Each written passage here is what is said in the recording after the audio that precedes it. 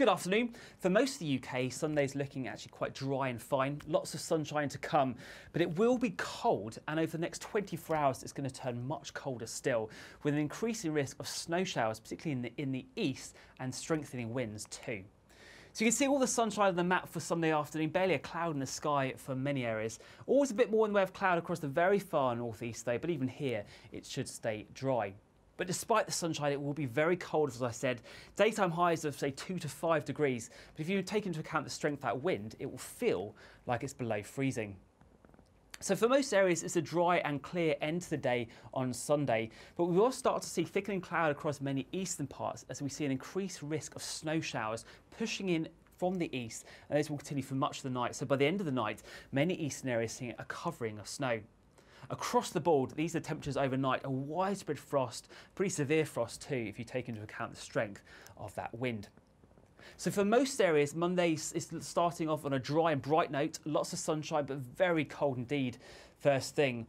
And across the east, snow showers from the word go, and these will continue to move their way westwards through the day. So by the afternoon, many central and eastern parts seeing a mixture of sunny spells and snow showers. Many of these snow showers will be heavy, particularly towards the southeastern corner of the UK, and we do have a yellow warning in force for this heavy snow from the early part of Monday afternoon. A very cold day to come across the UK, temperatures on the face of it 1 to 3 degrees at best, but if you factor into account the strength of that wind, it will feel like it's well below freezing, with a feels like temperature of just -6 degrees, would you believe, towards Norwich. So a very cold end to the day on Monday. Plenty of dry and clear weather in the west, but further snow showers to come in the east. And then through the early hours of Tuesday morning, there is the potential for some more persistent and potentially disruptive snow pushing in across many eastern parts of the UK. Across the board, it's looking like another very cold night, a widespread and sharp frost to come, with temperatures well below freezing in many areas. So, a very wintry week of weather to come across the country. Just about anywhere could see some disruptive snow, and as I said, we already have weather warnings in force for that.